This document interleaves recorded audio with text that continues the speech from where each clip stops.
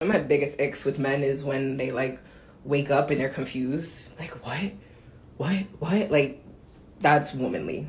You know, like, you should wake up knowing exactly where you're at. You know, one of my biggest sticks with women is that a lot of them are constantly confused. Like, one moment she's 18 and living her best life, and a few bad decisions later, she's a 40-year-old single mom with 3 baby daddies and no job. What? In one moment, she's like, I don't date brokies, I only date rich men. But then she votes for socialism and suddenly there aren't enough economically viable men. A shocking new claim about the falling marriage rate is raising a lot of questions right now. A new study says the reason fewer people are getting married is because there's a shortage of, quote, economically attractive men. The study from Cornell University says women aren't getting married because prospective husbands can't provide enough financial security. What? The thing is, guys, women aren't gonna change anytime soon, so pay attention, not child support. I'm gonna be honest with you. You're not a 10. All right. I'm not saying that to be mean, but you're not a 10. Okay. Hi, I'm Zoe. I have a PhD in digital feminist activism. What? Hi, I'm Zoe. I have a PhD in digital feminist activism. Oh, wait, you serious? Let me laugh even harder. So let's talk about podcast bros.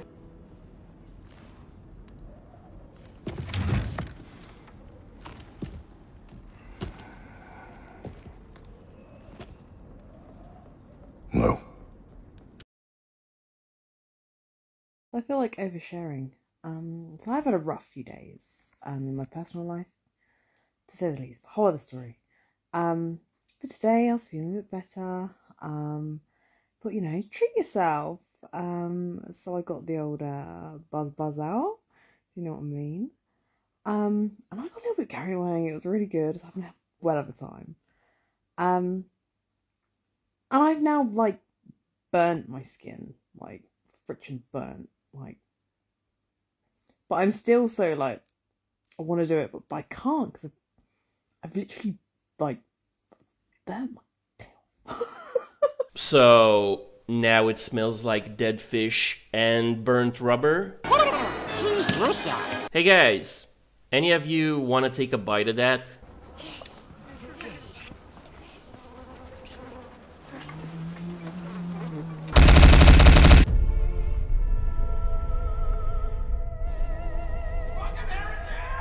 Bro, seriously, if you look at the root of most problems in modern society, you're gonna find simps. So apparently there's a male loneliness epidemic right now. Aww. We do not care. They shouldn't be lonely. Where are their boys? Aren't they obsessed with their boys? Don't they ditch their wives and girlfriends for their boys? So apparently there's a male loneliness epidemic. We don't care. The women don't care. Because we've decided as a majority that we're going to live like golden girls. That's what we're doing. You men should get together and talk about that. Solve it. I'll give you a hint. It's therapy.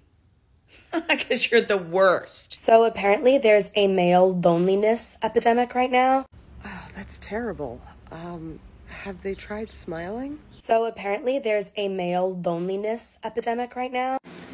Oh no, a male loneliness epidemic? I've got something for that. Check it out.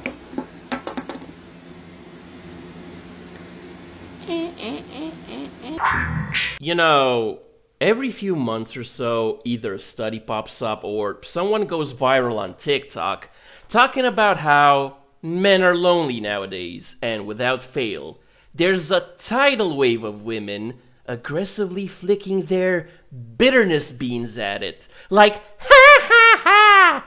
Take that, you nasty male patriarchists. Pathetic. Now, ladies, I'm gonna tell you something that might ruin your fun, so listen up. If men are lonely, women are lonely. What? If men are lonely, women are lonely. 'Cause sure, A lot of you might be taking turns carouseling the top 10% of men, but you're not ending up with any of them because there aren't enough of them to go around. So you spend your 20s, 30s, and 40s jumping from one eggplant to the other, hoping to find Mr. Perfect, until inevitably and bitterly, you end up posting cringe on TikTok. Just like a woman. But you know what the really funny part is?